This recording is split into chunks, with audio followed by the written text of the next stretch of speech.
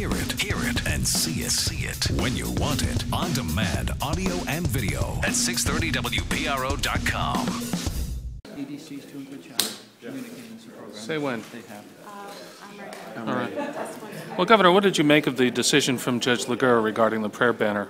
I agree with it. I agree with his analysis that this is a violation of our Constitution. And why is that? They're saying that it's been up for years. Why now is it a violation of our Constitution? Well, as you know, our Constitution, the First Amendment, the Bill of Rights, addresses the separation of church and state, and it's been an area that's been litigated by the Supreme Court over the years. When I was in first and second grade, we used to say the Lord's Prayer at the start of every class. That no longer occurs.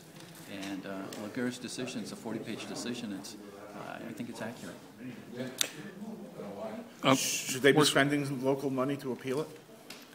I don't think so. This is a clear cut, in my view, a violation of the Constitution.